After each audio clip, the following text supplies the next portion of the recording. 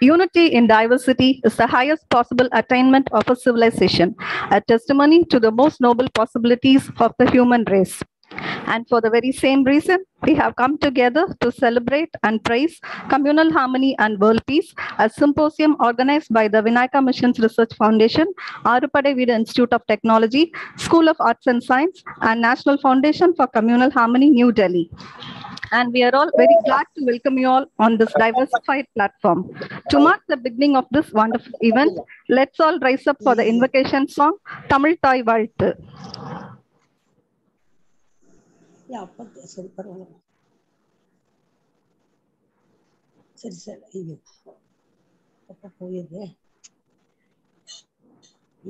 Okay. Sorry. Okay, sir. Sorry. The mouse on the Applicant. Sorry.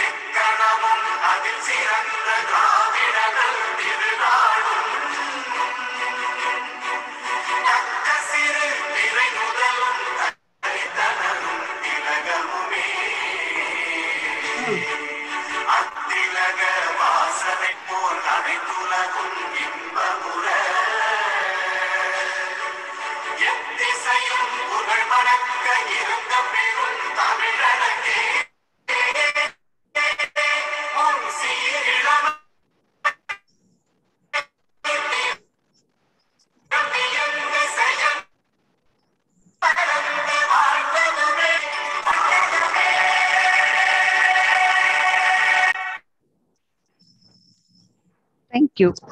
Light symbolizes brightness and prosperity. It removes the forces of darkness and gives us positivity. In spiritual word, light means life. With this noble thought, we shall all witness the virtual lighting of the ceremonial lamp.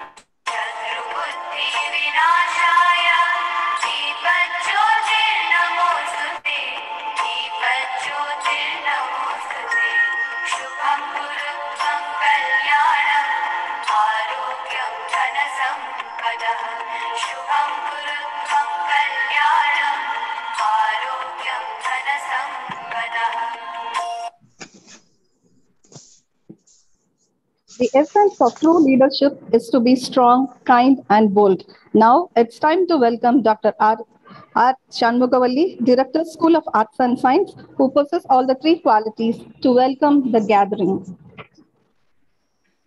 By the grace of Almighty, with the able guidance of our Institute management, let me take a proud privilege to welcome the dignitaries and students connected together to celebrate International World Peace Day 2021.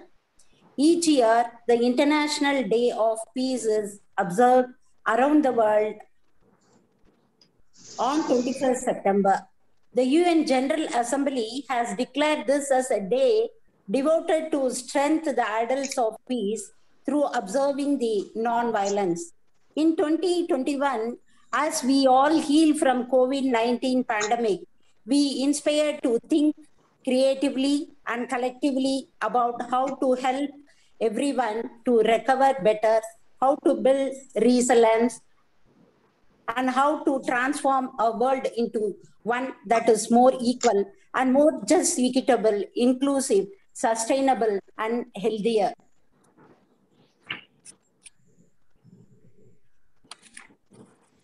In 2021, theme for the International Day of Peace is Recovering Better for an Equitable and Sustainable World.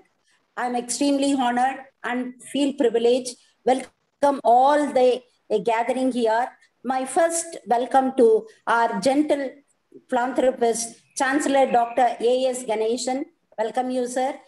Excellence is not being the best, but it is doing your best. I welcome our best to do Dr. Anuradha Ganeshan, the director of our university. Welcome you, ma'am.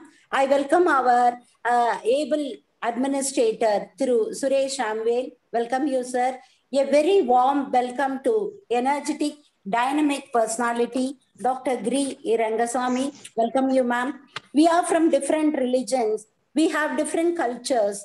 We speak different languages, but let's stay united and conserve the integrity of our nation. With this note, let me welcome Dr. Rajal Bordin Jain, the Board of Study member in Jainology of University of Madras, representing Jainism. Welcome you, ma'am. I'm pleased to welcome Thiru P.K. Abdul Rahman, an assistant professor, HOD of JB Center for Islamic Studies, University of Madras, representing Islamism. Welcome you, sir. Warm welcome to Thiru Kalyanamurthy Sridhar, State Treasurer, Vigan Bharati, representing Hinduism. Welcome you, sir.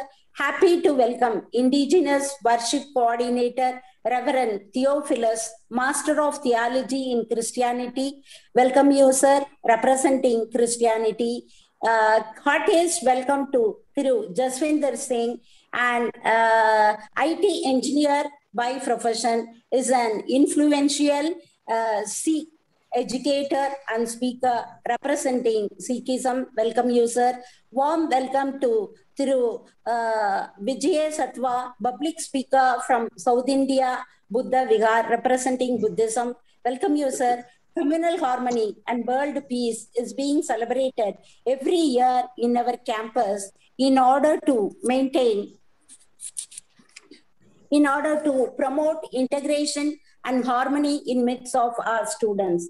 The idea behind is to eschew violence and to promote goodwill among the students who are the future and present society of our nation. I welcome Principal of ABIT, Dr. Selva Kumar, Director, Professor Uma Chakravarti of Architecture, Deputy Director and Dean of Management Studies, Professor Balaganapati, Principal of AVAL, Dr. Sridhar, Vice Principal, Dr. Sangeeta, Dr. Vijendra Babu, Professor Prabhu, and Register Administration, Professor Karthikeyan, Campus in charge through Syed Muhammad, AV Campus Institute members, Devika members, and beloved students, children, I welcome you all. This event is every year. It has been celebrated in our campus to maintain peace and harmony, this culture to be inculcated in the minds of our students. With this note, I welcome all of you to maintain healthier society, peaceful society of our nation. I welcome you all. Thank you. Thank you, ma'am. The empowered woman is powerful beyond measure and beautiful beyond description, and empowers other women too. Now it's time to welcome such an empowered, benevolent, and serene personality whose very name, when uttered, brings a smile on many faces, who's none other than our very own Honorable Madam Chancellor, Dr. Anuradha Ganeshan, to deliver the presidential address.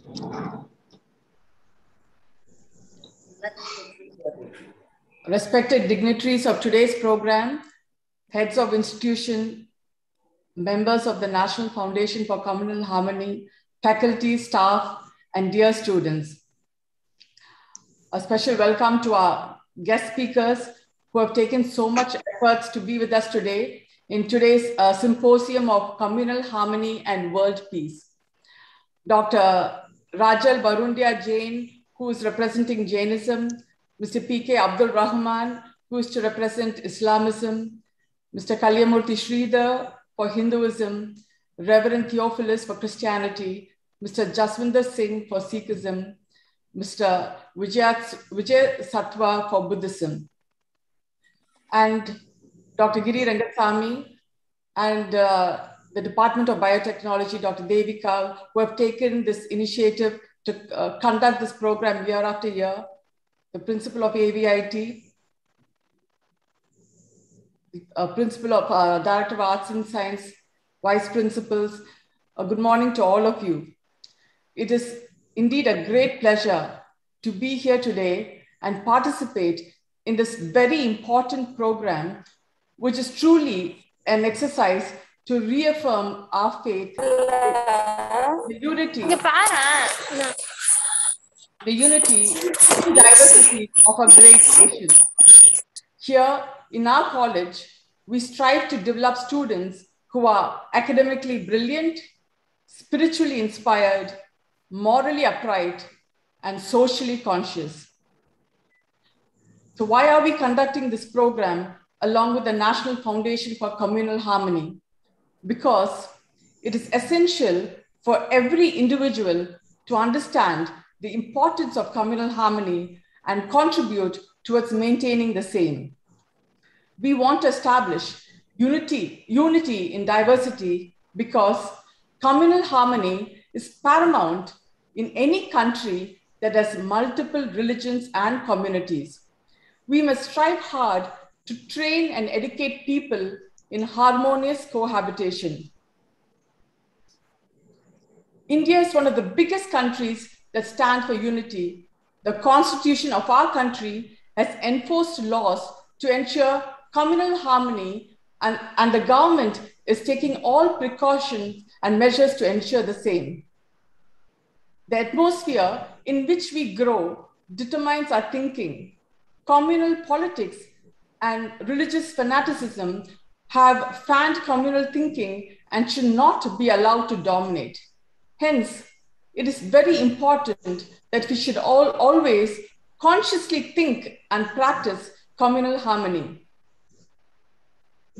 The father of a nation, Mahatma Gandhiji, paved the way for communal harmony and was a firm believer of it. He began his meetings with an all-faith prayer, reciting portions from various religious texts. From his childhood, he got an opportunity to listen to his father's friends belonging to different religions, including Islam, Zoroastrianism, and he knew a lot about their faith. When he was in England, when a Christian who was a teetotaler and vegetarian encouraged him to read the Bible, he was enthralled and particularly liked the idea that if somebody slaps you on the right cheek, offer your left cheek. The essential learnings he imbibed from these religious texts was the importance of principle and truth. Thus, from his childhood, truth was a highly held value which became the basis for living his life and various actions that ensured. Gandhiji rightly said, the whole geographical India is one country. The whole people make one nation. Let us unite all races and religious communities together. We believe in one world family, spiritual unity and unionism. India is a country of multi-religions. India's diversity, linguistic, religious, ethnic, cultural, etc., is incomparably more than in any country in the world. Officially, it has been recorded that there are 1,618 languages in India, 6,400 castes, 6 major religions, etc.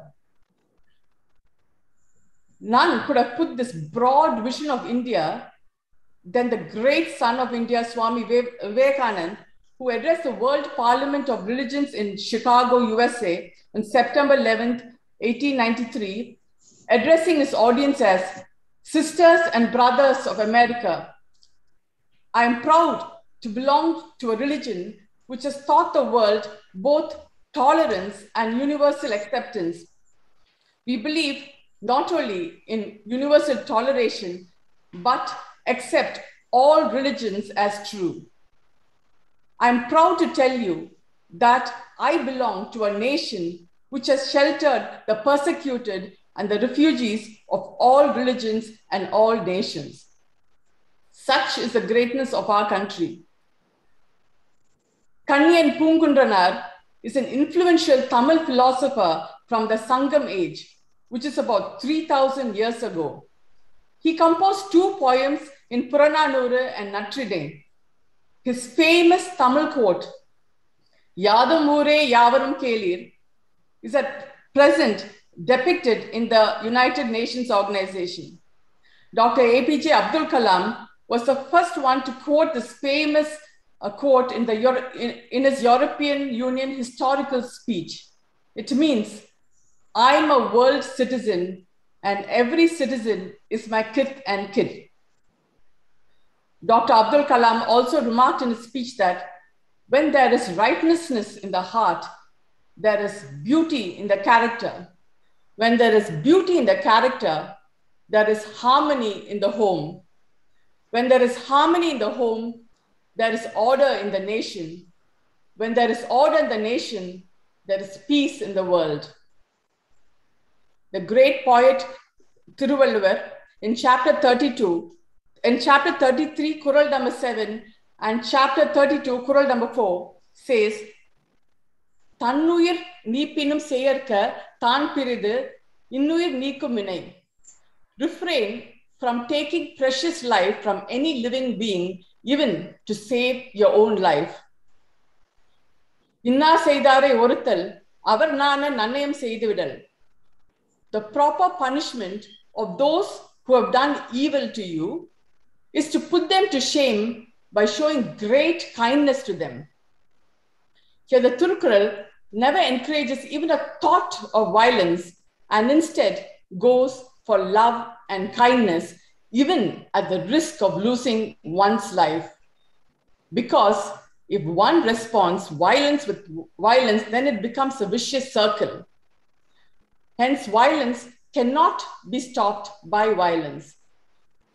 It is very clear that the path to peace is to engage with each other free from hatred and violence and be full of love and kindness. Anbin vadiyadu uyarnilai agdilarku enbu pol portha udambu. That body, which is inspired with love, contains a living soul. If void of love, the body is just skin and bones. Religions are not for separating men from one another, but they're meant to bind them. Rabindranath Tagore says, the highest education is that which does not merely gives us information, but makes our life in harmony with all existence. Here at VMRF, different festivals, be it Holi, Diwali, Eid, or Christmas, are celebrated with equal zeal and enthusiasm. Our faculty, staff, and students come from different castes, backgrounds, and religions and work in perfect harmony with each other. We all understand that a community divided is a nation divided. A community united is a nation enlightened. Thank you for the opportunity to interact with all of you today, which is also the International Day of Peace. The United Nations 2021 theme for the International Day of Peace is Recovering Better for an Equitable and Sustainable World. Dr. Shanmugavalli had also mentioned about this. So it is to celebrate peace by standing up against acts of hate online and offline, and by spreading compassion, kindness, and hope in the face of the pandemic and as we recover. Dear students, let us work towards building a better tomorrow as ambassadors of peace and harmony to the world. Thank you once again and best wishes. I'm looking forward to hear the symposium. Thank you all and wish you all a good day. Thank you so much, ma'am, for your kind words. The art of true leadership is to be more participative than directive and more enabling than performing. I now request one such personality who always happily engages herself in all the events, our dear ma'am, Dr. Giri Rangasamy, Dean CSR, to felicitate the gathering. Good morning to everyone. I feel very happy to be a part of this annual program initiated by the National Foundation for Communal Harmony, New Delhi. Our Chancellor, Dr. Ganesan, and Director, Dr. Anuradha Ganesan, are always very keen on developing the total personality of the students who come to study here, so that when they leave the portals of Arupade Veedu Institute of Technology, they should carry with them at least a few important values to prove that they are the fittest citizens of our country, trained by the institution. This symposium on communal harmony and world peace is one of the programs which makes the students realize what is communal harmony and why it is important to us. Dr. Anuradha also mentioned about Swami Vivekananda. I would like to read what she has already said. That in a meeting, he says, he calls the audience my brothers and sisters.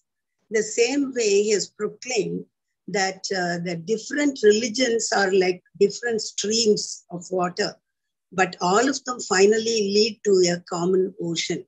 And he also adds that if only our people have developed a deeper understanding of the individual religions, they will come to realize that all religions speak of love and eternal bliss, but prohibiting harming any creature.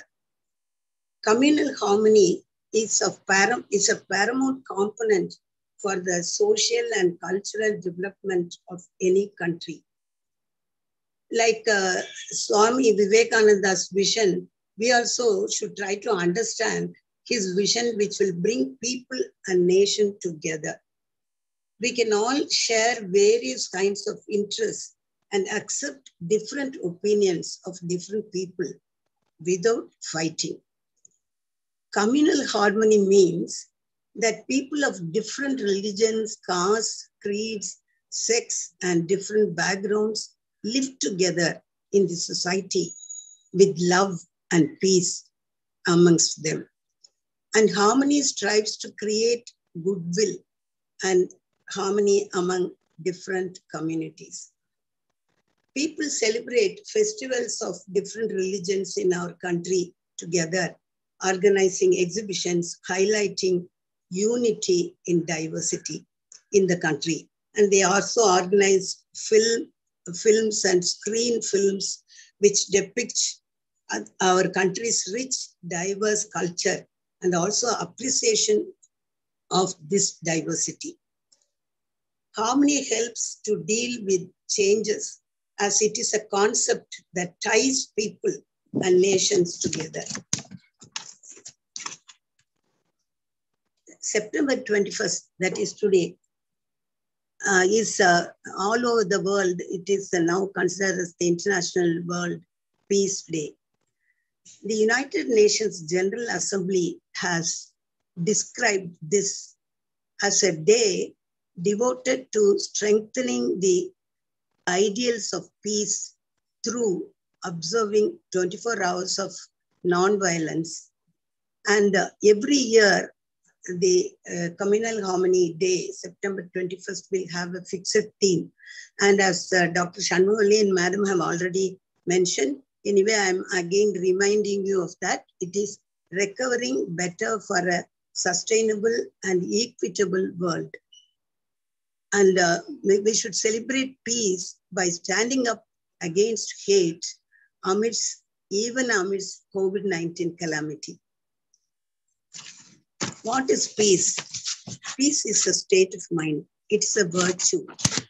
It is a disposition for benevolence, justice, and confidence. And is a concept of societal friendship and the absence of hostility and violence.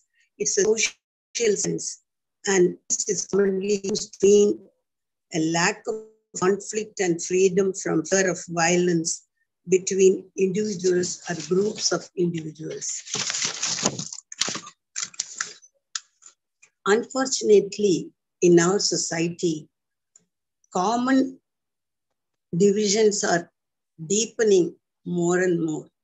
The fact that the real issues in our society are poverty, unemployment, suicides of farmers, political, social, and cultural problems. But these are all totally ignored, while caste and religions are considered important. And we all always observe this situation during the election time. This unwanted trend may lead to serious social and political problems. We see a lot of disruptive forces spoiling communal harmony, leading to heavy destructions. But today, we are focusing on what is called peace. Now on the screen, you can see the symbol of peace, a dove carrying a small twig.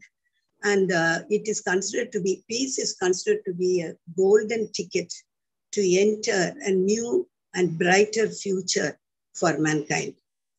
It is a cornerstone of every nation's development as it comes along with unity, positive thinking, and collaboration for the common good of all.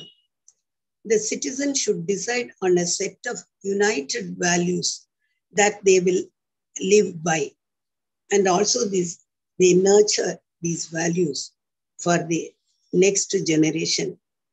We are all very important in taking this epic endeavor, and the future generations need to receive from us a more equal, peaceful, and a beautiful world. We find that fights and violence among men are generally due to the anger or wrath. People become very angry as soon as their opinions differ, and immediately they plunge into violence, which we have experienced several times among our own society. So now we have created a little bit of awareness to those who are listening to us, the importance of peace and harmony. Of course, my speech will be incomplete if I do not mention Tiruvalluvar. And all of you know that Tirukkural is called Podu Marai. That means it is a common religion. So anyone can take that book and then you can get values out of it. And I thought it will be appropriate if I quote, Eegayum Nagayum Uvagayum Kollum Sinathin Pagayum Ulavopira. Nagai is a laughter, a smile, and Uvagai is happiness. So Nagayum Uvagayum Kollum Sinathin Pagayum Ulavopira. That means, is there a greater enemy than anger, which kills the two important things? That one is smile or laughter, which indicates happiness, and also the joy of heart. So all of us understand that if we control our anger and then not spurting out on the moment, we will be ending up with happiness and will enjoy the peace in our hearts. My job is to give felicitation to the speakers, resource persons. Anyway, already Dr. Shanmugoli has welcomed all of them, and Madam also has added a few words. So I also extend again warm welcome to the speakers of different religions.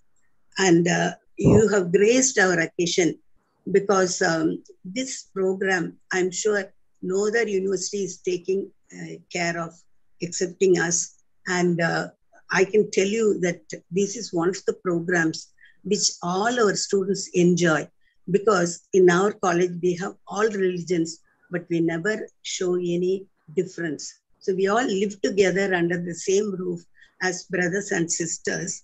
And I'm very happy that today we could materialize this program, and with the theme Communal Harmony and World Peace. I would like to thank the Secretary of National Foundation for Communal Harmony, New Delhi, who has been encouraging us throughout every year. And in fact, though there is lockdown, he called us to say that we can continue it online. And I would like to thank Dr. Anuradha also, who always supports us. So far, she has never said no for any program. And I know this is one of her pet programs. And so she made it a point to be with us. And I would like to thank Dr. Devika, who coordinated beautifully this program. I know how many phone calls I would have made to her. Should have got sick by now. But we have the sense of achievement that our students have also logged in. And I'm sure this is a sort of a value education every year we are giving to our students, initiated by New Delhi Foundation. Thank you. Thank you, ma'am. Effective leaders lead by example with honesty, confidence, and compassion. Now it's time to welcome our beloved principal of AVIT, Dr. G. Selvakumar, an effective leader, to felicitate the gathering. Thank you. Honorable Madam Chancellor, respected guest speakers, beloved officials of Arvadivud Group of Institutions, fellow colleagues, dear students and guests. A very good morning to you all. AVIT is organizing a unique program today, a symposium on communal harmony and world peace to mark the International Peace Day. I thank our Honorable Madam Chancellor for giving permission for organizing this program. I congratulate the organizers for their untiring efforts. India is a great example of unity in diversity, and it is multicultural, multi-ethnic, and multilingual country. The preamble of our constitution states India is a secular country. It gives its citizens the freedom to practice any religion of their own choice. People belonging to different culture and religions shares common platform to understand each other's cultural and religious beliefs, which in turn fosters the feeling of mutual trust and harmony. The threat to the communal harmony is always preferred over other threats, as British used this as a tool to enslave India in 19th century. Subsequently, our independence was achieved after achieving communal harmony. So the need of the hour is harmony and peace, through which we can attain socio-economic development. My dear friends, AVIT is a little India. We have students representing different states, religions, ethnicity, and languages. On this International Peace Day, I assure that our students will maintain communal harmony and be the responsible citizens of India and work for uplifting the name and fame of our country in the international arena. And I really thank the organizers for giving the opportunity, and best wishes for this program. Thank you. Thank you, sir. Now I call upon Dr. R. Devika, Professor and Head of Biotechnology and the convener of this event, who is known among us for her kind and empathetic attitude, to brief about the program. Thank you, ma'am. I am happy to inform you that our college every year celebrates the Communal Harmony program with fresh enthusiasm and good cheers. The National Foundation of Communal Harmony, New Delhi, intends to celebrate this program by the colleges across the country, but we meticulously, Honorable Chancellor and Madam Chancellor, would like us to undertake this program every year in our college. We invite the celebratories of different religion who will impart the concept of the harmony and create awareness among the students, which will definitely promote harmony and unite students coming from different parts of our country. Our management insists along with the subject knowledge, create awareness on all the concepts, which will add to the total personality of each student and add values for their life. This year, we chosen September 21st as it happens to the World Peace Day, and that explains the theme of communal harmony and world peace. Today, we have 6 celebratories from 6 different religions to share their views about harmony. I welcome all the guest speakers. Thank you all. Thank you, ma'am. The acronym of diversity is different individuals valuing each other regardless of skin, intellect, talents, or years. Now, it's time to hear the thoughts of Dr. Rajal Barandia Jain on peace and harmony. We welcome you, ma'am.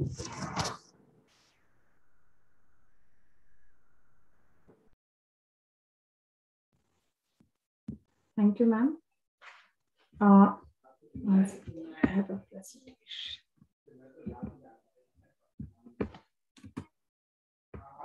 Is my screen visible, ma'am? Yes, ma'am. Yes,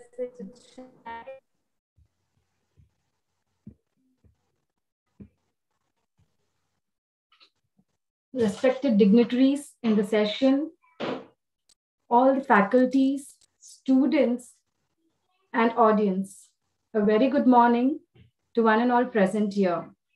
First of all, I would like to thank the organizers of the event who have a wide vision in creating and in shaping the future of their students.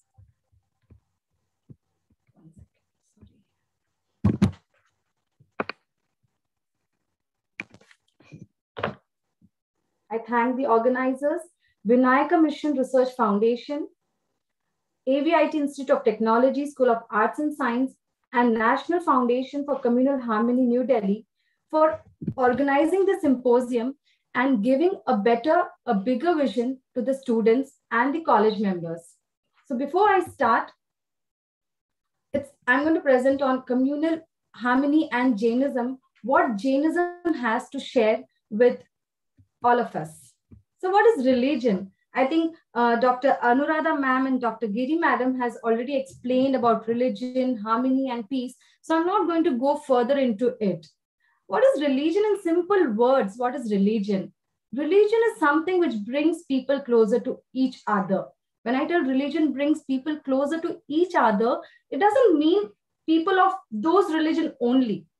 If I follow a religion, I should be humane and I should be able to sustain myself with whomsoever I'm surrounded. And religion, other simple words, it is something which makes the world a better place to live in. So no religion can create, like disharmony. All religions are here to create harmony and peace. What has Jainism to tell about harmony and peace? Before that, what are the core principles of Jainism? There are 3 A's: ahimsa, anekant, non-absolutism. And ahimsa is non-violence. Violence doesn't mean only killing. Violence means mental violence, physical violence also. Many times when it comes to violence, we only talk about physical violence, but even mental violence in today's time, mental violence play a major role, and mental non-violence can only give solutions to so many problems. I think in the past 1.5 years, COVID has taught us so many things, and most of us have undergone through mental violence. No peace of mind. Ahimsa gives solutions to that. Anekant, as Giri madam mentioned, when opinions differ, there comes clashes. But to Anekant is the solution where there are differences in the opinions. It gives solutions to all the problems where there are minds with different thinkings. It respects the views of others. And aparigraha is non-possession. Anuradha ma'am mentioned about Mahatma Gandhi ji, how he was inspired with so many religious people. I would like to add that Srimad Raj Chandra, a Jain philosopher, a mystic poet, he changed Gandhiji's life. As you could see here, what Gandhiji had to say about Srimad Raj Chandra, such was the man who captivated my hearts in religious matters as no other man has till now. When Gandhiji was in England and when he was in a thought of changing his religious, at that time, Srimaji said, first you study your religion. Srimaji was a Jain. Gandhiji was not Jain, but then, he told Gandhiji that first you study your religion, understand your religion, and then you take a call what you have to do. So he didn't tell like, blindly follow any religion. Neither he said follow my religion, but he first told Gandhiji, to religion which you belong, you understand where you are standing and what your religion is trying to teach you. Next, what contribution of Jainism towards harmony and peace? We all are here to discuss, what different religions can give in creating harmony and peace globally. So I would like to quote a quote of Acharya Amit Gati, who says, Satveshu Maitrim Gunishu Pramodam Klisteshu Jiveshu Kripa Paratvam Madhyastha Bhavam Viparita Vritto Sada Mamatma Vidhatu Devo. I mean, in this 4 lines, they're explaining 4 bhavanas. The 4 bhavanas are the 4 thoughts. Because whatever we do, first, everything comes in our mind, then it comes into our words, and then it comes into our action. Whenever we plan something, something comes to our mind first. So our thought process, how our thought process is, that matters a lot, because our thoughts decide what we are going to speak and how we are going to act. So more than action, Jain religion has put a heavier emphasis on a thought process because it is closely linked to how we act. It says, higher the quality of thoughts, better the behavior, and lower the quality, worse the behavior. So our behavior is decided by how do we create our thoughts. So in the quote, there were 4 bhavanas: Maitri Bhavana, Pramod Bhavana, Karunya Bhavana, and Madhyastha Bhavana. Bhavana is your thought. How do you contemplate? How do you think? The first one is Maitri Bhavana. Maitri means friendliness or loving kindness, while Bhavana means virtue or quality of our thoughts. So Maitri Bhavana is the practice of expanding love, kindness without limits or unlimited friendliness. This Maitri Bhavana can be categorized in 3 ways. Friendship with yourself. I would like everybody to tell friendship with myself. Friendship with my own self. First, if I can be friendly with me, then I can be friendly with others. So first category, it is friendship with ourselves, friendship with all human beings, and third, friendship with all living beings. We are not only confining ourselves with only human beings, all other living beings, all other living creatures who are surrounded by us or with whom we are surrounded. They may be animals, they may be plants, whoever they are, we need to have friendship with them. Next, we have Pramod Bhavana. What is Pramod? Pramod means joyfully, gratefully appreciate, value, respect, cherish, treasure, admire, have regard for, esteem for the virtues of others. Virtues of others. If we want to really grow, we need to admire the good qualities of others so that we can imbibe those qualities in ourselves. These feelings harness the force of love, the power of everything good in life. Pramod Bhavana guides us to recognize virtues in others, to occupy our minds with appreciation and awareness of virtue in others. Appreciation and awareness of virtues. First of all, when we appreciate others, we are trying to get those virtues in ourselves. So Pramod Bhavana motivates us to appreciate all good qualities which we see in others so that we could follow the same thing. In fact, the Jain prayers are not to a person, but are an adoration of the virtues. I would like to just give, our prayer goes this way. Namo Arihantanam, Namo Siddhanam, Namo Ayariyanam, Namo Ubachhayanam, Namo Loe Savasamam. I guess you can understand the word Namo. Namo means I do my naman. I pay my obeisance. So I pay my obeisance to the Arihantas, to Siddhas, to Acharyas, to Upadhyayas, and to Sadhus. I think Acharya, Upadhyaya, and Sadhu are the terms which everybody can understand. Arihant and Siddha are a little bit technical, but when we tell Namo Arihantanam, I bow down to all the Arihantas, regardless who they are. I mean, not an individual Arihant, an individual person. So we pray to the post, we pray to the qualities of the Aryantas, of the Siddhas, of the Acharyas. When I tell Namo Ayariyanam, I bow down to all the Acharyas. When I tell Namo Upachayanam, I bow down to all the Upadhyayas. And when I tell Namo Loe Sabba Sahunam, I bow down to all the sadhus in this universe. So when I bow down, I respect their virtues and I try to imbibe their virtues. This is what we learn from Pramod Bhavana. Next, Karunya Bhavana. I think the term Karuna, it's very well, most of you all maybe heard, Karuna is like compassion. Karunya Bhavana is having sympathy towards others and attempting to elevate their pain. When we see somebody in pain, we try to bring them out of their pain. This is compassion, not just towards your loved ones, but all living beings. You know, we saw in the previous slide when we saw the Maitri Bhavana, friendship with ourselves, friendship with human beings, and friendship with all living beings. Similarly, Karuna applies everywhere. It's just not with whom we are surrounded or with a bigger circle of ours.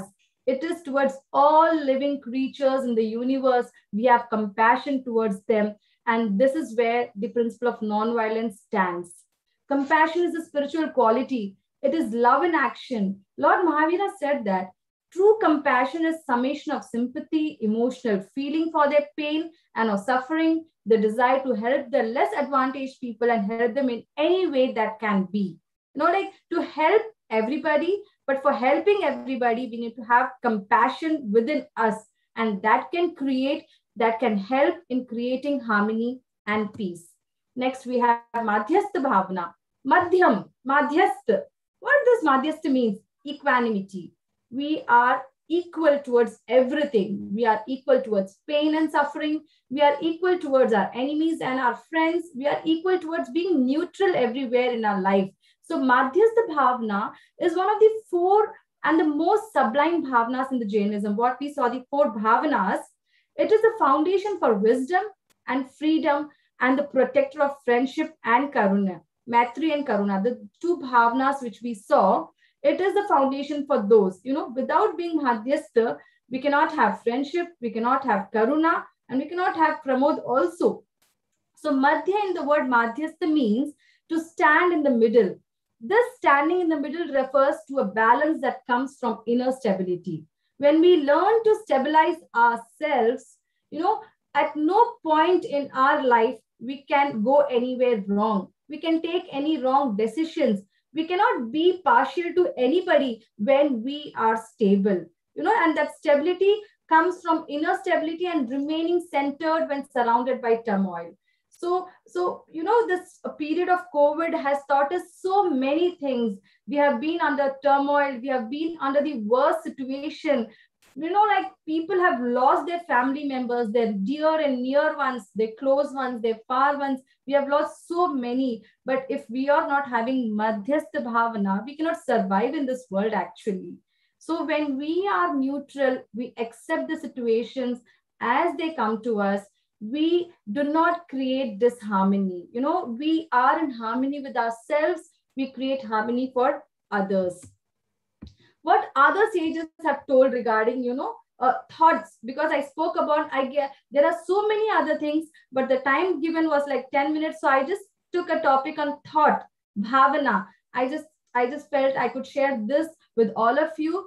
So what others are telling about thought, William James, father of American philosophy, says that a man is what he thinks about all day long. So what we think, we become. How we think, we become the same. And what Eckhart Tolle, I think most of you all would have read his book, The Power of Now. You know, the bestseller book, Power of Now, states what? He says that on a typical day, human mind encounters more than 60,000 thoughts. So what kinds of thoughts are we attracting every moment? What kinds of thoughts are we attracting every day? And what kinds of thoughts are we, you know, bringing into our life? That will decide what we are. And what Dr. Wayne Dale had created, he says, like, you know, he had created a program titled Change Your Thoughts. So everybody lays importance on thoughts. So I was here to tell a very small, you know, thing about bhavana, what Jainism has to give for the world peace. So how do we create harmony? How do we create? We are here celebrating the World Peace Day, right? So directly we cannot jump to the world. So harmony of individuals, when we have self-harmony, you know, maitri towards ourselves, friendship towards ourselves, when we are kind enough to ourselves, harmony of individuals will lead to the societal harmony. You know, everything is chained. So when we are harmonious with our own selves, then we can create that harmony, we can spread that harmony to a societal level. And when the societal harmony will lead to the world peace. When there is harmony in the society, collectively we can contribute to the world peace. So outer peace can come only when there is inner peace. So to begin with, we have to start working from our own selves. We need to follow, you know, friendship. We need to follow compassion. We can follow appreciating the virtues of others. So when we are at peace, then we can create peace for our family members, for our society, and for the world at large. So I once again take the opportunity to thank you, the organizers, for giving me this opportunity, for sharing what I have learned from Jainism. And that's it. Thank you all. Thank you so much, ma'am, for wonderfully briefing about the core principles of Jainism. I welcome Mr. P.K. Abdul Rahman to share his thoughts on harmony.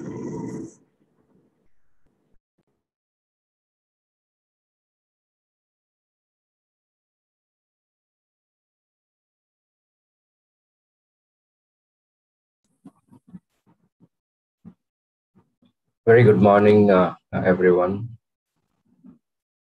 It is my pleasure and honor to be part of this initiative by the Vinayaka Missions Research Foundation and its institute, AVIT, and the National Foundation for Communal Harmony, New Delhi.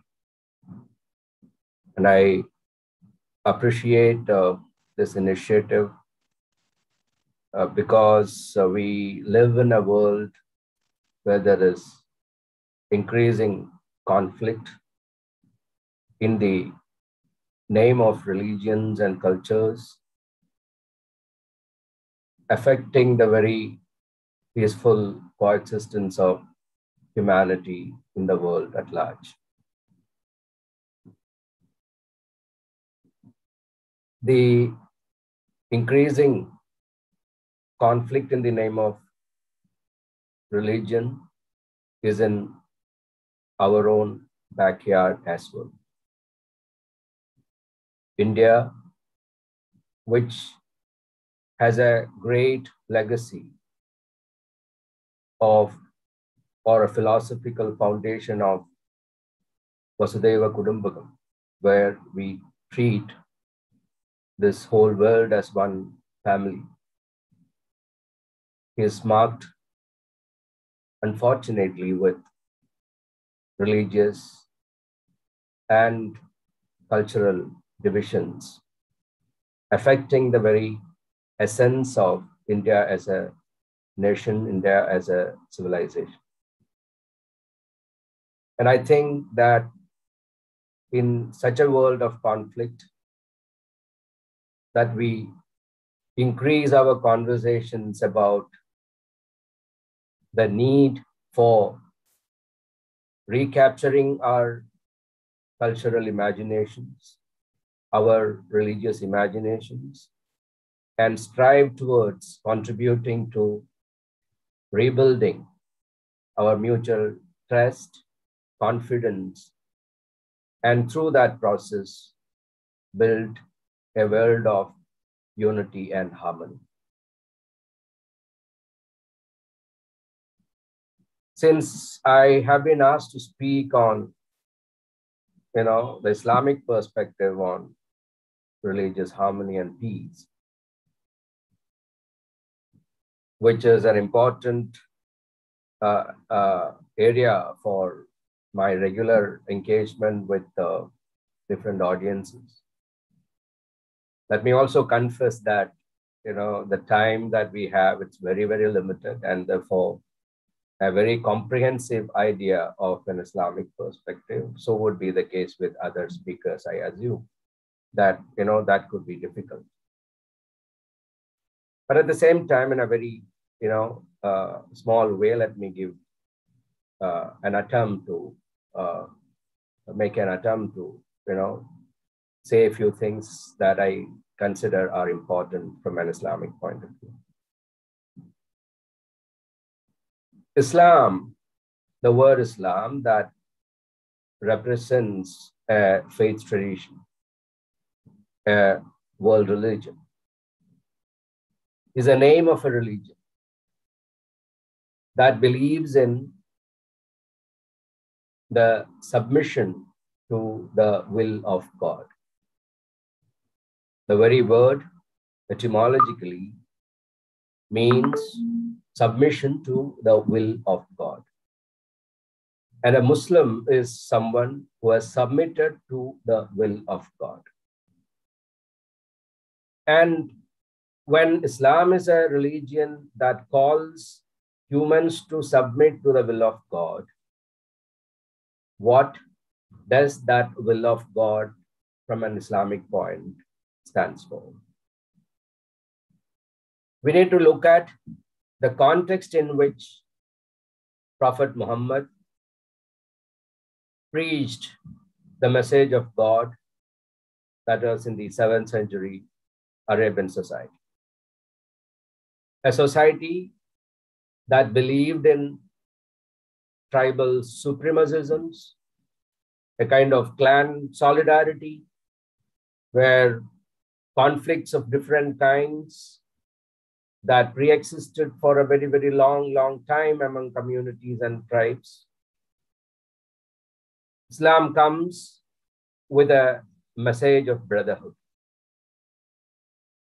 And the Prophet called the people of Arabia to the same message that all other prophets that Islam considered have been sent by the God to different societies in the world, starting with Adam, and the chain of prophethood ends with, according to the Islamic point of view, with Prophet Muhammad.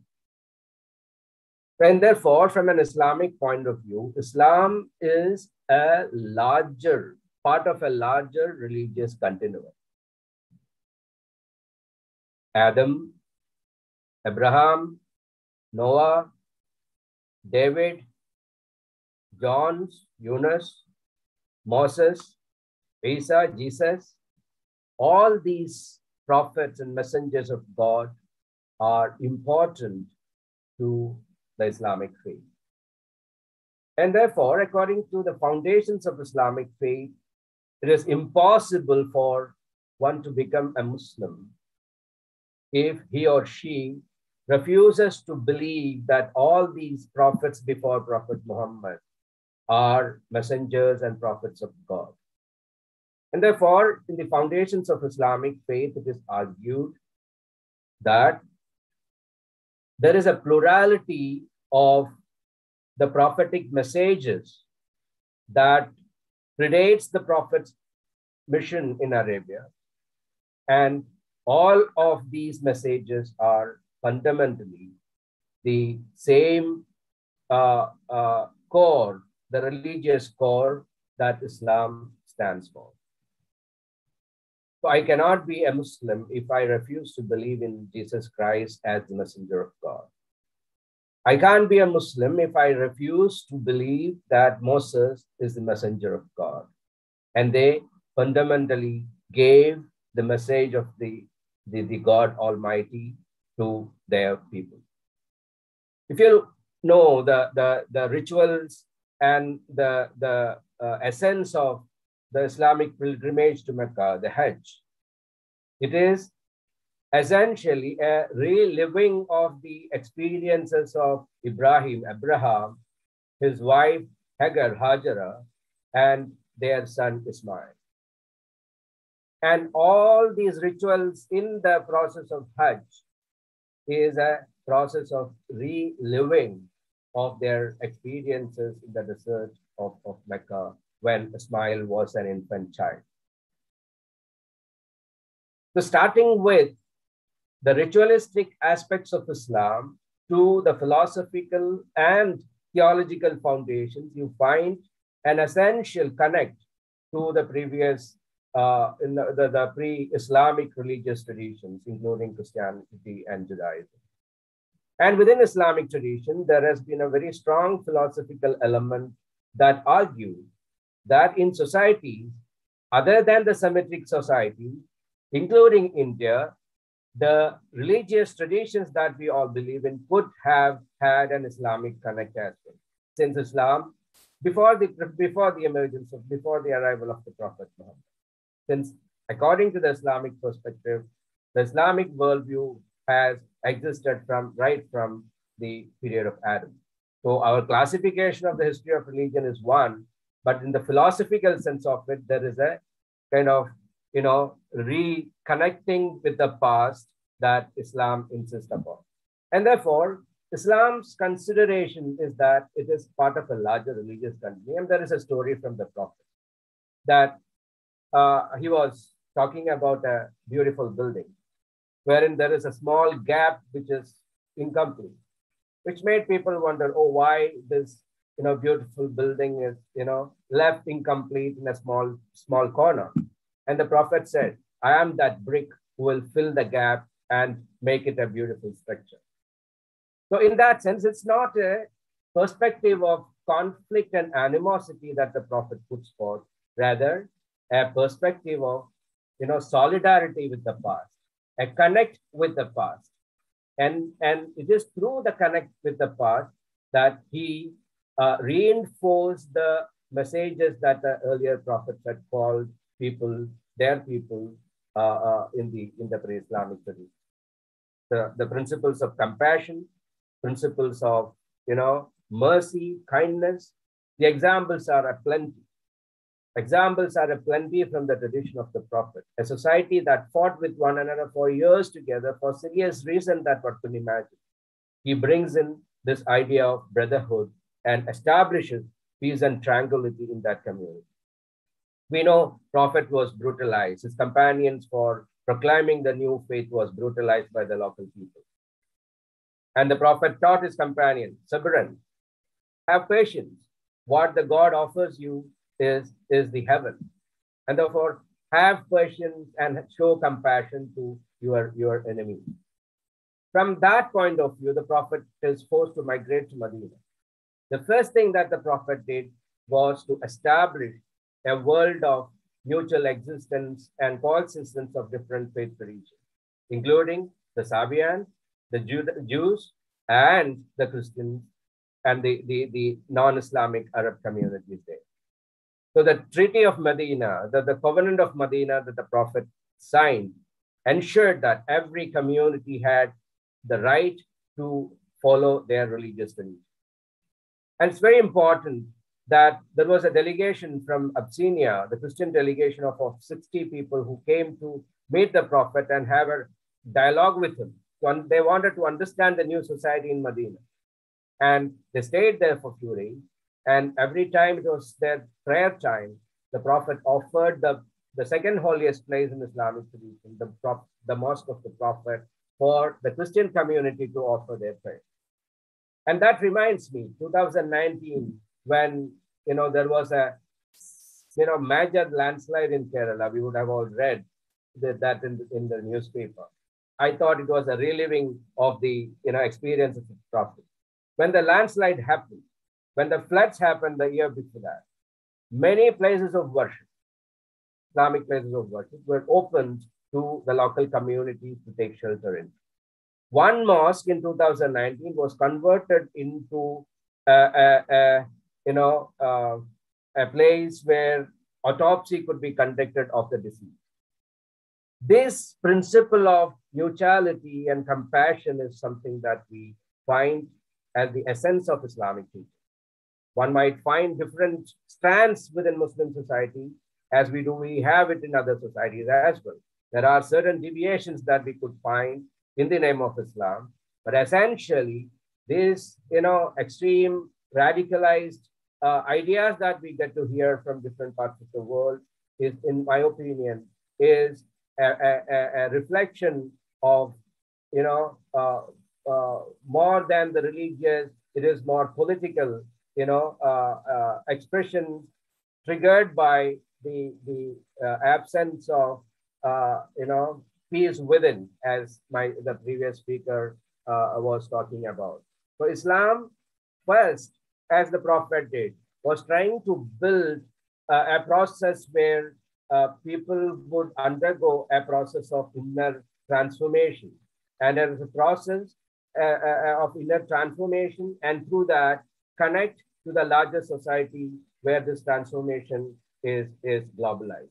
So this idea, rooted in the foundations of a monotheistic idea, is to fundamentally to say that religions could coexist even when there is an essential difference in the way they conceive the idea of God.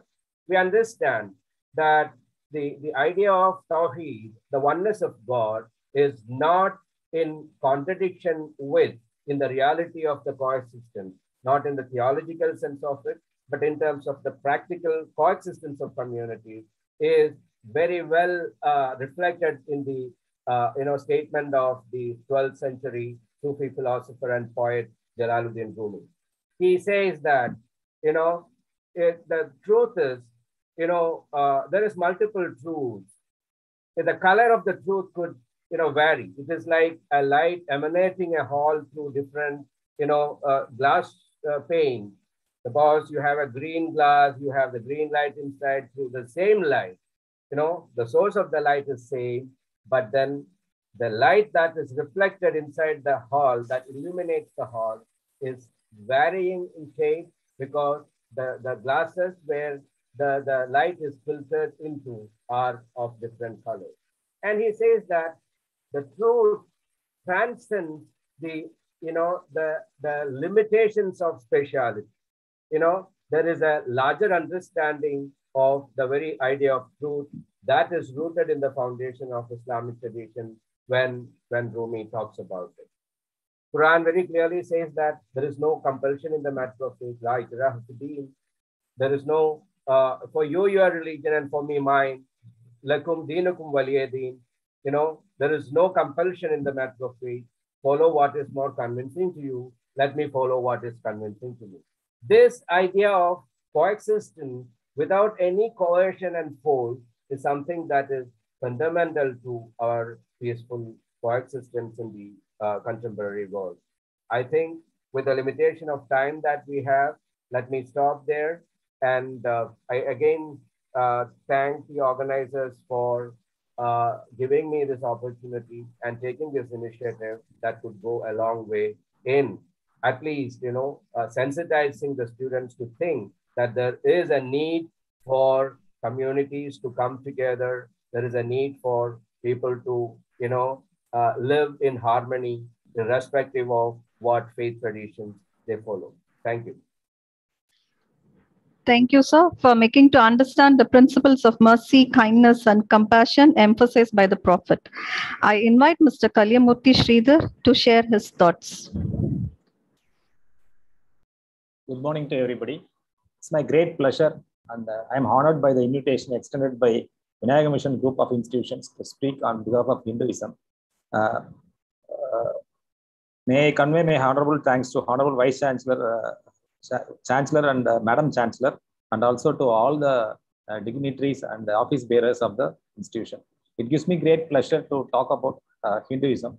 Before that, we should know what is peace and harmony, being communal peace and harmony. Peace is a state of mind. As a speaker before, initially itself, somebody spoke about that peace is a state of mind, whereas harmony is the state of living. So peace and harmony changes the definition of peace and harmony changes over time.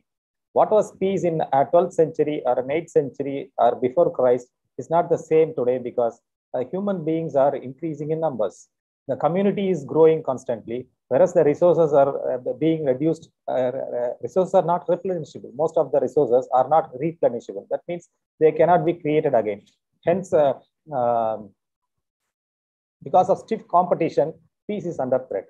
Competition for resources, added to that, as the standard of living across the world increases, the human ego, the human desire, the human existence itself wants to defend. why all these things are happening in this world. As we grow as a community together with a large amount of population in a short space of geography, everyone feels that I am the center of the world. Everyone starts feeling I am the center of the world and everything is around me. Basically, thinking of system and surroundings. In chemistry, we say the system and surroundings. System is I am the system. Surroundings is for me, and whatever I interact with the surroundings affect the surroundings. Environment per se, everybody sees only is me. But environment per se, we should see we and the all other living beings and non-living things. If we are in peaceful with both the living and non-living things, then we can coexist with peace forever. And how does Hinduism perceive this peace to achieve on a holistic scale rather than on an individualistic scale for a particular species alone? We are man and mankind. Man should be kind. Then only it is called as mankind. We should understand that we are social animals. So Hinduism per se, many people think it's only praying gods. So as far as Hinduism, we think we are praying gods. But Hinduism is only a later development of word for a religion called Sanatana Dharma. So dharma, the practice of right conduct. Dharma is defined as the practice of right conduct. So the moment a person starts following karma, he is programmed to be a Hindu. He may have any faith. He may be a Jain, he may be a Islam, he may be a Christian, any religion. He may not have any religion also. For example, many tribes, they don't have any religion. So the moment you follow the right conduct is the right thing to start, the right place to start. So the moment you follow the right dharma, you become a Sanadana Dharmi. We will call us as Sanadana Dharmi. That means you started your way of life, because the religion is not, Hinduism is not a religion. It is a way of life. So it is a collection of wisdom of various sages, various writings, various scriptures written by highly intelligent people by way of practicing their thing. And it is continuously evolving. It is one religion which is evolved, which is continuously evolving to the needs of the society as the society transforms itself from one avatar to another avatar due to the constant interactions, increased interactions with the system and the surroundings. So let me put the four basic principles of the Sanatana Dharma. Dharma, your rightful duty; karma, the laws of Manu; the reincarnation and moksha. If you do the first two things rightfully, the right conduct and your karma, that means do your duty assigned to you by your virtues, by God. Whatever duty you do, you should do the righteous manner. So dharma and karma, if you do, your reincarnation is the reincarnation of the soul is prevented, and you attain moksha. Ultimately, every religion wants to submit to God, and ultimately they want to reach the abode of God so that they exist in peace. What is peace? Peace is peaceful coexistence. That is, you are in sync with the surroundings. That means it should be from inner to outer. As the Jainism speaker spoke about the inner peace. Inner peace is the widely advocated in Hinduism or Sanatana Dharma, that one should attain inner peace. So how to attain inner peace so that the outer peace can be achieved? So simple example, if you see Avayar, she used to say in Tamil, Varapoira Neeruirum, Neeruira Nelluirum, Varapoira Neeruira Nelluirum, that Kon one, like that she used to say that the king will become high only if the lowest bottom of the society becomes. So it is from inner to outer. So if inner peace is practiced first, then the outer peace is automatic, because the inner peace is in coexistence. It is like an operating system. Our mind is like an operating system. The more you program your mind to be peaceful, definitely you can become very peaceful. And Hinduism advocates, Sanatana Dharma advocates various methodologies to achieve peace. We as a human body and mind together, as a soul in the body, soul is the tenant of the body, as we say. So to achieve the peace, inner peace, there are various practices advocated by various saints and religious in these religious scriptures. One of the two things we would advocate in the present scenario, in the present environment, is to follow inner peace by yoga. So yoga is basically training the mind and the body. So there are yogas for training the mind so that your desire and ego is getting reduced and you get in sync with yourself. First, if you are in sync with yourself, understand what you need, what is the reason for your existence, and definitely the conflicts with the surroundings can be totally reduced. As such, you practice yoga, mind will become strong. So that the body also should become strong, you practice a powerful Surya Namaskar and other exercises prescribed by various sages over time, which is available in literature, so that you both become sound mind in a sound body. So you contribute to the society. Basically, inner peace should become an instinct rather than a habit or character. Thereby, you can achieve social peace and peace to this world. apart from this, basically, I would like to talk about Shanti. Before Shanti, we should understand here Hinduism, what are the things collection it is. It is a collection of wisdom and inspiration of various sages in the Indian civilization. Basically, it has a difference. It's tolerance. Hinduism is a religion of tolerance. So once if you are if you have a sound mind and sound body with inner peace, definitely you'll start practicing tolerance. When you start practicing tolerance and you become ahimsic, ahimsic means the ability to resist for non-violence. So if you resist violence, definitely you become non-violent, that become more tolerant. Definitely conflicts in society can be greatly reduced and your way of life becomes very, very good. Then you attain a state of mind, like Thiruvalur says, that means you start giving your resources, sharing of resources. The moment you share your resources, definitely the peace is achieved. For example, in Sikhism, you have this langar meal. So in langar, if you see that everybody is, the basic thing is food. For the basic essential need for any human being is food. So if you see that during the period of difficulties, the langar kitchens are opened and all irrespective of all community are fit. So likewise, peace can coexist with others because they shared the principles. Hinduism is a great religion which attracts shared principles and constantly evolves with time with other religion, so that the best in the other religion can be inculcated. To be a Hindu, you need not go to any temple or practice any rituals or anything. You can be a Hindu hating God also. Atheists are there in the Hinduism. It is allowed, but because it is a way of life. If you follow the way of life of right duty and right karma, then you are a Hindu. You need not go to any communal congregation. You need not attend any festival. You need not do any pujas or anything. If you do the right karma and right dharma, then you are a real Hindu. The Hinduism aims to attain the mind of Shanti. Shanti means your mind should be calm. A calm mind only can think very well. A boiling mind can never think very well and contribute to world peace or harmony. So Hinduism per se, based on the four principles of dharma, karma, moksha, and salvation, contributes to the greatly to the world peace in a larger way.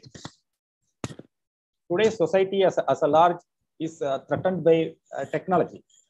There are very technological interventions in the social living. These technological interventions challenge the very existence of religion itself in many ways. And Hinduism teaches us to achieve this practice by these practices of peace, non-violence, abstention from unwanted practices, to cleanse our mind and keep ourselves in a pure state of mind, so that inner peace contributes to outer peace and peaceful coexistence. I thank the organizers for giving me this small opportunity to present before you. Thank you very much.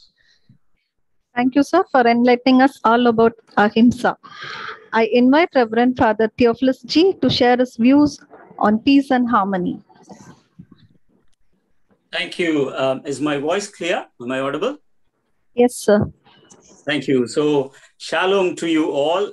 Greetings to you all as we celebrate this International World Peace Day. And I greet you all. I'd like to thank the AVIT family, the Vinayaka Missions Research Foundation, and National Institute for Communal Harmony for taking this initiative to have the symposium on communal harmony and world peace. I'd like to congratulate and thank you for doing that. I would also like to thank Sister Sona for introducing me to the AVIT family and the organizers. Firstly, I'd like to thank also the other presenters. I think their insights from other religions have been like sowing seeds in our minds. Thank you for doing that. When I heard I wanted to present this, I was reminded of a song, and I really wanted to sing that song. I guess you all know this. Ummadama, Yemmadama, Aandavan Yendamadam, Nallavanga Yemmadamo, Aandavan Andamadam. It was a wonderful song, and I really wanted to sing it. But then having this time, 10 minutes, I will want to do that. But we will go into the presentation that we have. I think it is very right to bring communal harmony. I'm using the word harmony as a better word than the tolerance word that is usually used. I think it is a footstool towards world peace. Historically, if you see, communal harmony has been the amalgamating point of value where all social, political, economic developments and the progress of the country and the community is focused on. So communal harmony needs to be emphasized. And I think today it is a very apt topic that we are going to deal with. So today I would like to bring some important insights from the Christian biblical perspective. I'm not going to talk on Christianity, but I brought some thoughts that will provoke us to understand where we stand and challenge us to know what are the areas that we need to change in our understanding on our understanding about communal harmony, especially. I think any religion is a path to good life, if you all agree to that. And there is this Bishop Desmond Tutu of Africa who calls it actually back to the beautiful Garden of Eden. Really like that words when I heard it first. And a life that is connected to God and the living with harmony with everyone as equals. Living with harmony with everyone as equals. Everyone means, I don't say only the humankind, but also even the creation, and that is also considered to be equals in the Garden of Eden. So today, as we talk about religious harmony, we should remember that religion should be seen as a collective responsibility for the society. It's a collective responsibility. And in the Bible, to be chosen was never a gift, but a responsibility to be a model for other communities. And that is what the religions is all about. If you see in the Bible, in the Old Testament part, that is the first section, Israel community in the Old Testament of the Bible were used by God as a paradigm, and not to be bossy, but to serve others with what God had taught them. That is the liberation God had given them, obedience to God, and fellowship and harmony with the others.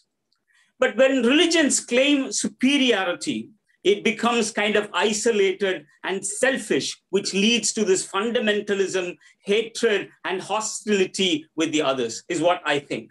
So religion in all scriptures could be only communal, harmonious in nature, and nothing else. In the Bible, especially in the New Testament, Jesus had made this so evident in his life. If you read that Jesus in his life was doing a lot of ministries that brought in such communal harmony in his ministries. Jesus was not a founder of new religion. Rather, he was an initiator of a change within his own religious community. We could say that he started a revolutionary movement that worked for the well-being of the people. He made the people understand the real meaning of the Jewish religion and how it needs to be concerned more about the others. If you have read, he says in the book of John's Gospel in chapter 10, verses 16, there he says that there are other sheep that belongs to my flock, meaning everyone was his own and he never denied the others. He never confined himself to work only for his own religious people. He even went to heal everyone who came to him, trusted him that he would heal them. For him, their trust was most important than their socio-economic, religious, and political identity. And you will also see when you read in the scriptures, Jesus' words as he says, "As I and the Father are one, you should be also one." And he also says, "Love your neighbors as yourself." All this meant that we need to live in harmony than being separated. Therefore, believing in Jesus for Christians is to live in harmony. Today, more than the tenets of religion, it is the rituals connected with the religion that disrupts the peace within communities. For Jesus, rituals were made for the betterment of the people and not to divide them as separate people. Especially when we read in the book of Mark's Gospel, chapter 2, verses 27, he said, Sabbath was not made for human beings. Sabbath was made for human beings and not human beings made for Sabbath. Especially, this clearly indicates that religious rituals need to help people move closer to God and their fellow human beings. Any ritual should enable them to live in harmony with the others. If you have read the life of Jesus Christ, you might remember that as a result of his revolutionary stand against the political and the religious authorities, we all know that Jesus was nailed on the cross. He was killed because he was a people's person and because he preached about the reign of God, a reign or a kingdom that was different from the reign of the Roman and the Jewish powers. He emphasized the values of this kingdom as justice, peace, and equality, just like how these three important words that we have learned from the French Revolution: liberty, equality, and fraternity. We also have that in our constitution. Dr. B.R. Ambedkar has used it in our constitution.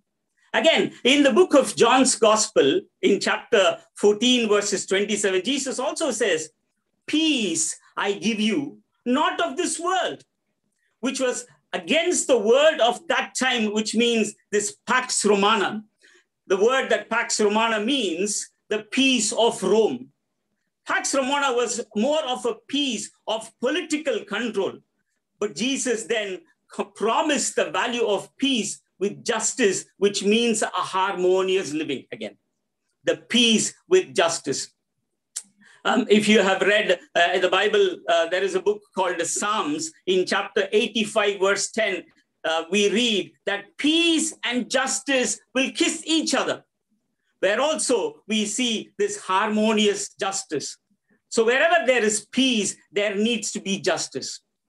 Justice should break the hierarchical structure that we have practiced. No religion or religious founders have practiced hierarchy.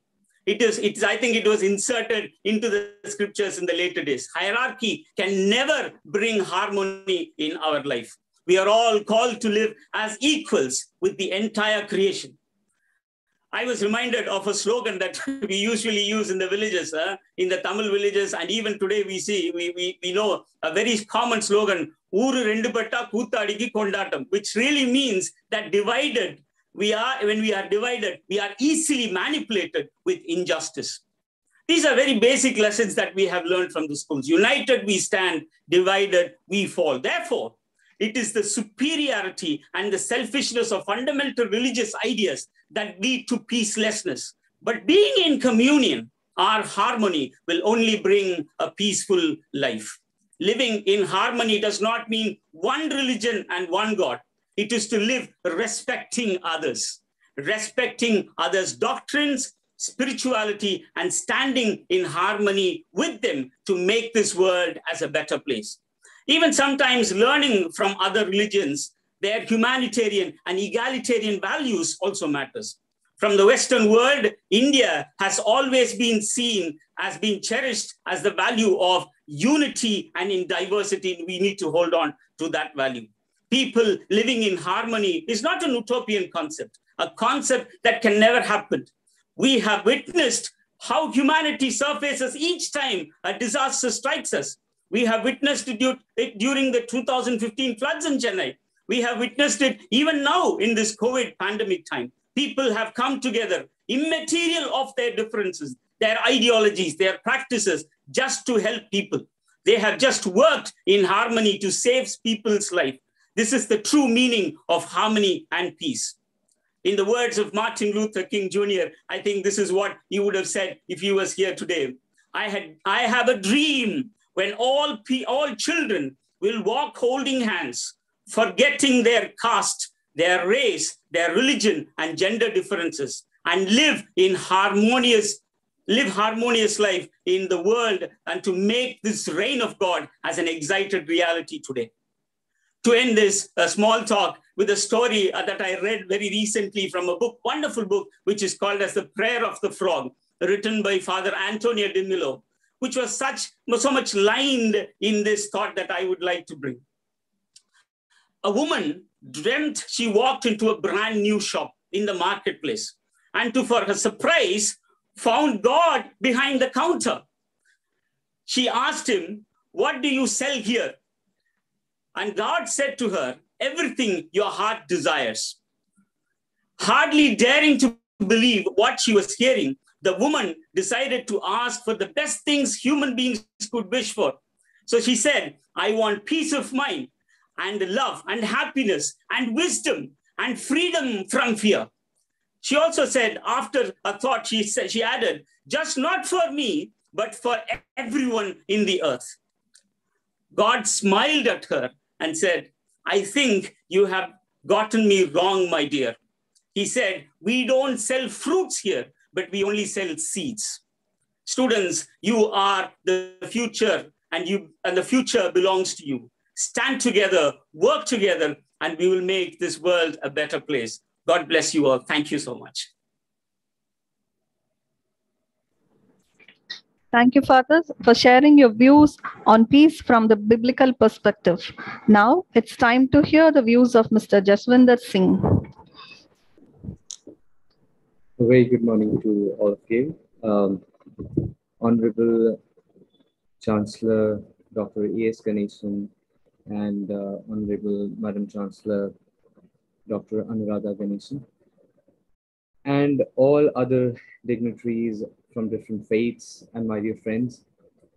It's been a pleasure being here, and I could really recognize few faces the last time we were there in physical, but yeah, thanks to COVID, but we're still able to connect today.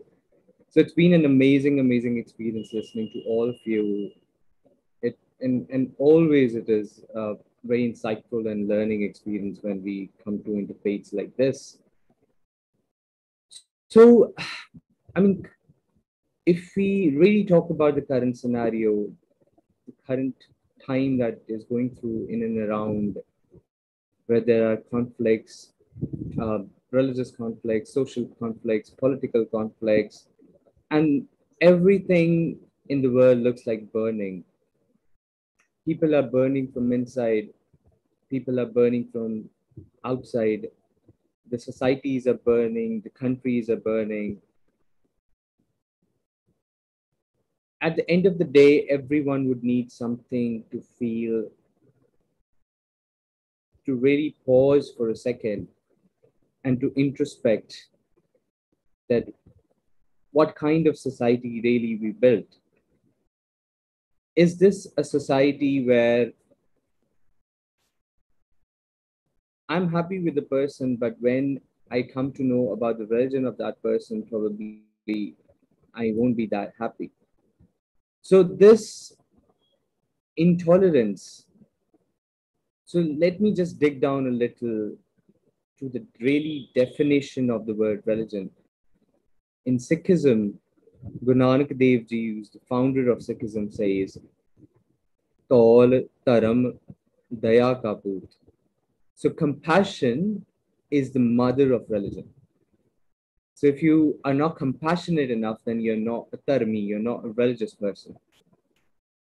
So Guru Nanak Dev Ji traveled across the world, and when people asked him that why are you traveling around the world, what are you really searching for? Guru Nanak Dev Ji replied that I'm searching for people who are waiting to be connected with the One. So he gave this message to the people of Ik Oankar. So what does it mean? It means the One who created is going to nurture us, and at the end is going to destroy, and he's the One. There are people which say, around the world,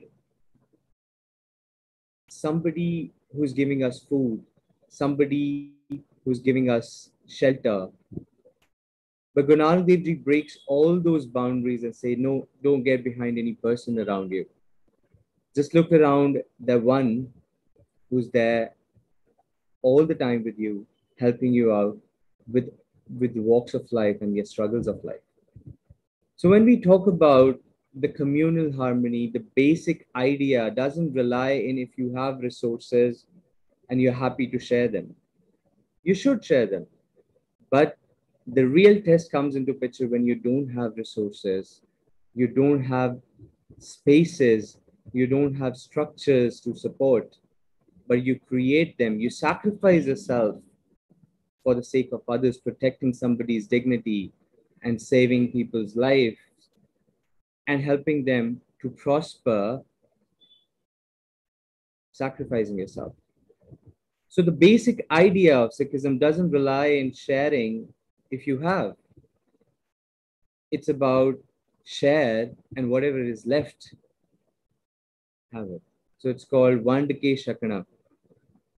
Offering the things that you have first to the other people, and then whatever is left is yours. If you don't have anything left, just be in the shukr, be thankful to the Lord that He gave you that opportunity to be able to share to others. So when we talk about Sikhism, the basic idea lies in compassion. So let us move a little forward with this. You know, I was reading a story, a very beautiful story that I could really want you to know today.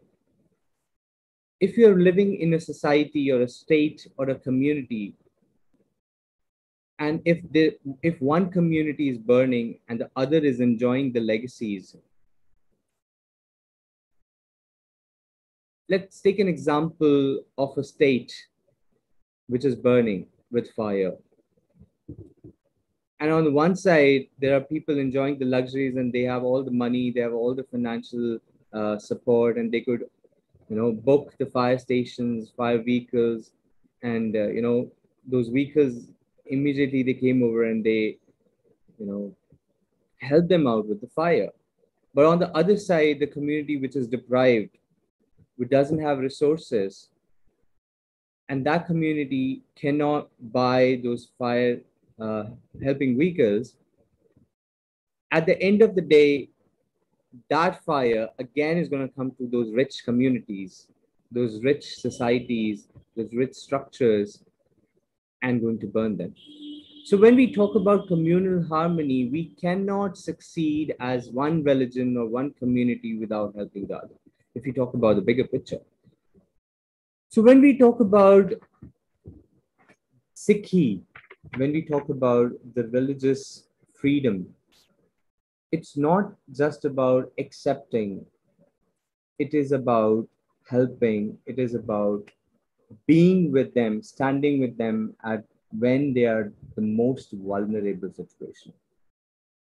So as one of my friend was quoting the COVID example, you might have seen our Sikh brothers with turbans on the head. When there was floods in Chennai in 2015, there were other communities, but you might have noticed the Sikh brothers, without even having their own food, they went out to help people. When there were floods in Kedarnath, when there were floods in Kerala, even though in Iraq, when people are dropping bombs, you will see those Sikh brothers with the tags in their hand and say, drop food, not bombs. So the 10th master, the 10th Guru, Guru Gobind Singh Ji, ordered us with one mission in life, and that one mission is Deg, Teg, Fateh. So what does that mean? That means food for all, irrespective of whichever religion are they from, whichever community do they belong to. They are Hindu, they're Muslim, they're from Tamil Nadu, they're from Punjab, or they're male, female, irrespective of wherever they are, you have to offer them food before you eat. And the second is Teg Fateh. So Teg is basically a sword. So that symbolizes justice for all. So as we celebrate the World Peace Day, let's just go back to the times where the communities were suppressed with the ones which were there in power. So there were physical violence. People were forcefully converted. People were held from their necks, and they were asked to accept what the community in power wants them to believe in. So that time, the Sikh religion picked out the sword and said, no, we can enjoy our privileges, but at the same time, if our brothers from other community are deprived of those privileges, we should be able to help them out. And if we are not able to do it, we'll sacrifice ourselves. And there comes the concept of Shahidi, sacrificing your own self, not for yourself, not for even your community, but for protecting others' dignity and other communities' faith and liberty. So the very beautiful idea of Sri Guru Granth Sahib Ji, our spiritual scripture and our living Guru, Guru Granth Sahib Ji says, Avval Allah Noor Upaya, Kudrat ke sab bande, ek noor te sab jag upjaya, kaun pale ko mande. That we are born from the same light. So whom you call that this person is bad, that person is good, we don't have any right to say this community is better, that community is better. You know, I remember there's one story where the religious and the social intellects of that time came to Guru Nanak Dev Ji and they asked a very beautiful question. And they asked, like, Guru Nanak Dev Ji, tell us who is superior? Either this religion is superior or that religion is superior. Guru Nanak Dev Ji said, the ones who are deprived of doing good deeds are the inferior ones. Shubh amala bajo dono rai. Everyone is going to be crying at the end without good deeds in life. And one who is actually working for the betterment of society as a whole will be taken and will be blessed with love, with compassion, and with acceptance in the code of God. So the very basic idea which Guru Gobind Singh Maharaj says, Manas ki jaat, sab hai ek hai pehchan, will recognize all human race as one. Har ek nu accept that they are the ones when, you know, the communities contribute their bits, things becomes more beautiful rather than one community struggling on their own. So I'll give you a very beautiful example. Our highest holy shrine is Sri Darbar Sahib, Sri Harmandir Sahib. You might call it Golden Temple, which is there in Sri Harmandir Sahib. So the moment you enter there, there are 4 different doors and they're always open. Open for all communities to enter freely and enjoy the ambience.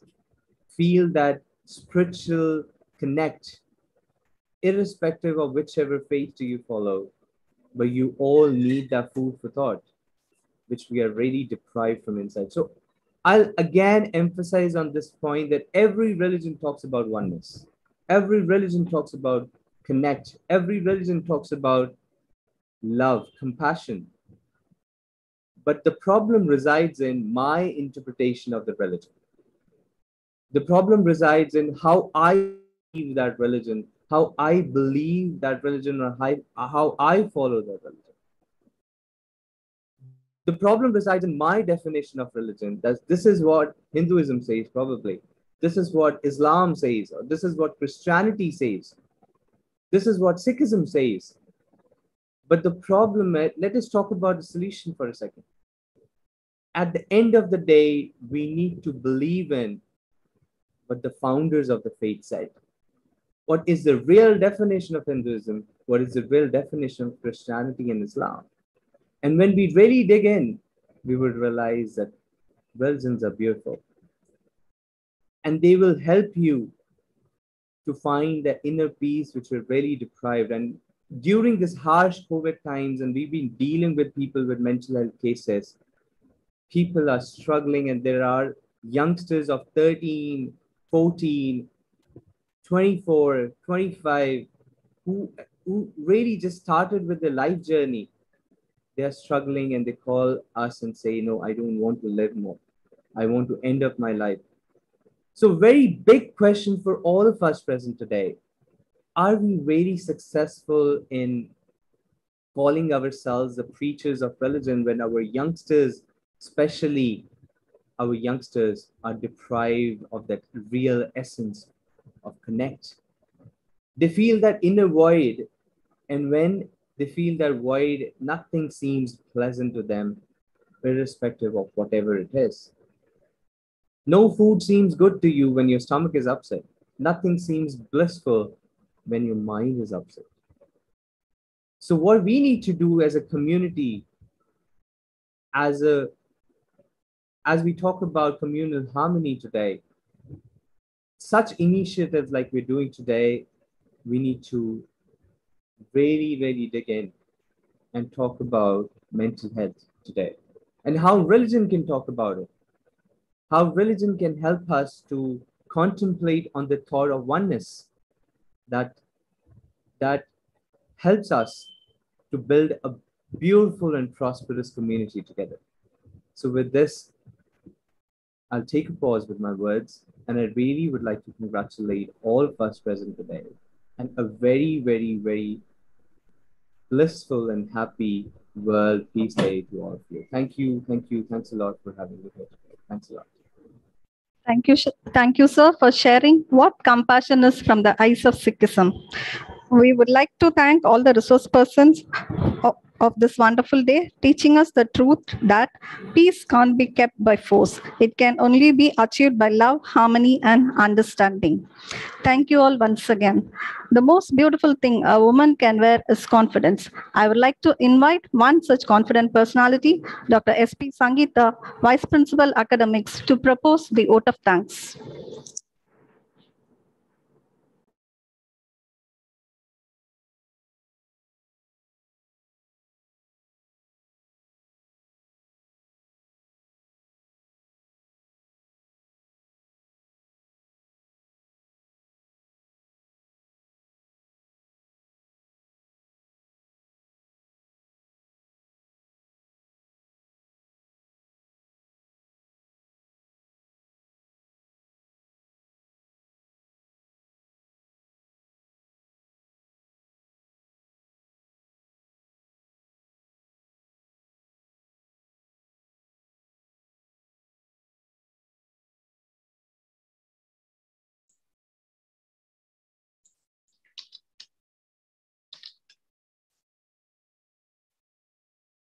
What happened?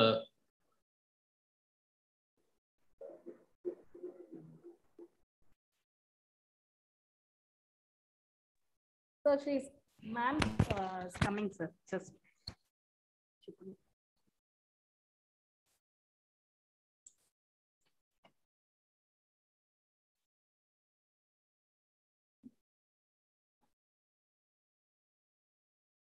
Dr. Devika, you can do it yourself.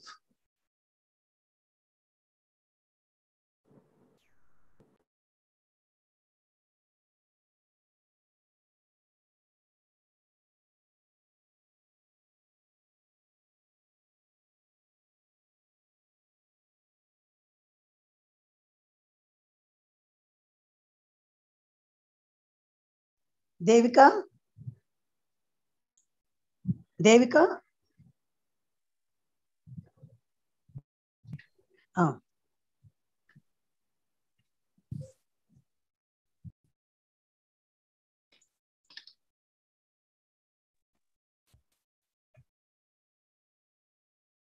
Sorry, there was a network issue. Very good afternoon, everyone. Honorable Chancellor, Madam Chancellor, Principal AVIT, beloved Dean CSR, and all the HYs of AV campus, respected guest speakers for today's symposium, convener of this program, Dr. Devika, dear colleagues and my dear students. It's a great privilege for me to propose the vote of thanks during the symposium on communal harmony. All great religions of the world inculcate equality and brotherhood of mankind and the virtue of tolerance. India being the largest democracy in the world with a civilization of more than 5,000 years old with multiple cultural origins, despite multiple religious, linguistic, cultural, regional and caste identities, modern India presents a picture of unity in diversity, where people of different faiths and harmony live harmoniously. But recent days, maintaining communal peace has become quite challenging task. Many attempts to cause turbulence in the communal harmony have been foiled. In 2021, as we slowly heal from the COVID-19 pandemic, we are inspired to think creatively and collectively about how to help everyone to recover better, how to build resilience, and how to transform our world into one that is more equal, more justified, equitable, inclusive, sustainable and healthier. The road to peace and harmony can never be smooth. Our Honorable Chancellor and Madam Chancellor always feel that we as an higher education institution, it's our responsibility to create an environment through education where everyone can live peacefully and with harmony.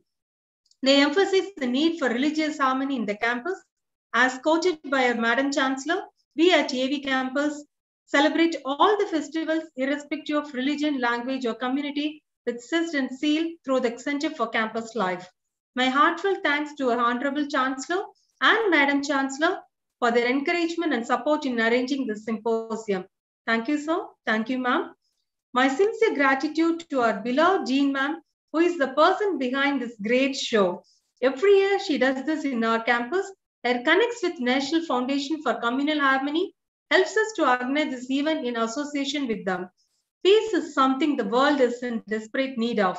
Being an International Day of Peace, she thought that today is the right day to host this event. Thank you, ma'am. On behalf of AV Campus, I express my gratitude to Dr. Dubai IAS, National Foundation for Communal Harmony, by encouraging us to host this event every year under their flag. My sincere thanks to all the speakers, Dr. Rajal Barandia, Jain, Mr. P.K. Abdul Rahman, Mr. Kaliamurthy Sridhar, Reverend Father Theophilus, Mr. Jashwintar Singh, and Mr. Vijay Satwa for accepting our invitation and helping us in spreading peace and harmony. My heartfelt thanks to our principal and HOAs of Faculty of Arts and Science, Department of Management Studies, Law, Architecture, and Faculty of Allied Health Sciences, campus in charge, vice principals, and all supporting hands who helped us in organizing this event. My wishes to Dr. Devika, convener of this program, for successfully organizing this event. All religions teach men to be good and peaceful. Intolerance is the religion of negative. The Gita, the Quran, the Bible, the Granth Sahib contain gems of wisdom, although the followers might believe their teachings. The essence of true religious teaching is that one should serve and be friend to all. I would end with note telling that there is no one religion for the whole humanity, but there is only one humanity for all the religions. When the power of love overcomes the love of power, the world will know peace. Happy World Peace Day to everyone. Thank you. Thank you, ma'am. To conclude this wonderful event of how to live in peace, harmony, compassion, and joy, let's all conclude this with the national anthem and let's rise up for the same.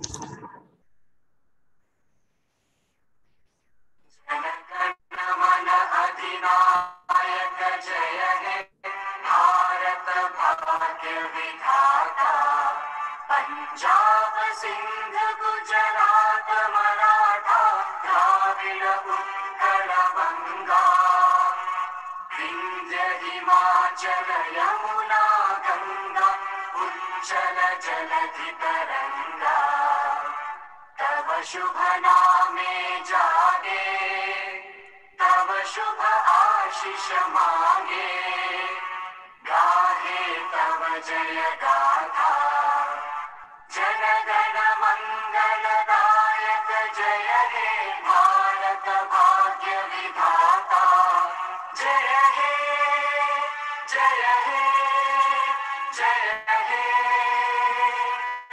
जय जय जय जय हे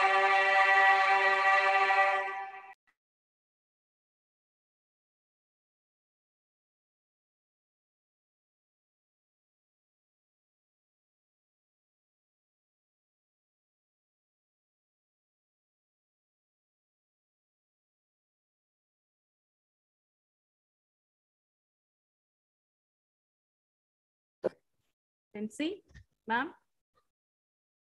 Thank you all. Thank you very much. Hello. Karthikeyan. Yes, ma'am. Am I audible? Thank you very much for everyone. Devika.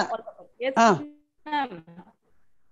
சரி இப்போ வந்து அங்க டெல்லியில அவர் கேட்டிருப்பார்ல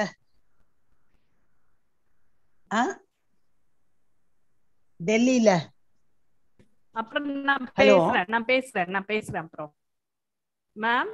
சரி சரி we are in the zoom. நான் பேசுறேன். ஓகே.